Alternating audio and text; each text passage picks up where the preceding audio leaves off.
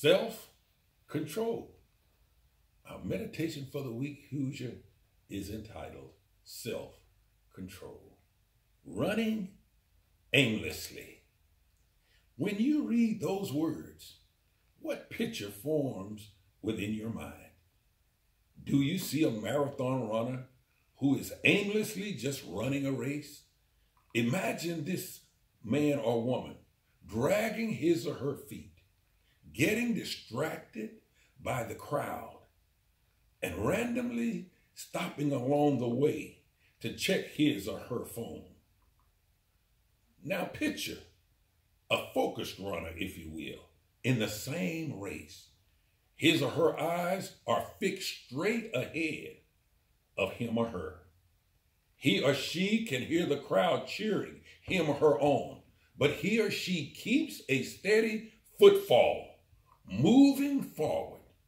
He or she checks his or her watch, but only to make sure he or she's at the pace that he or she has trained for.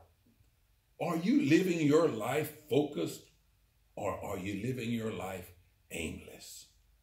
Are you running with a plan in place for your life, or are you making up things as you go? How can you discipline yourself to stay focused at the task that is before you? Running aimlessly. Are you running aimlessly, or are you focused on the things God would have you do?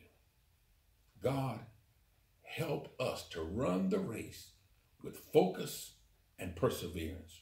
Remind us of what we are running for. May our actions be worthy of the reward awaiting us. Amen.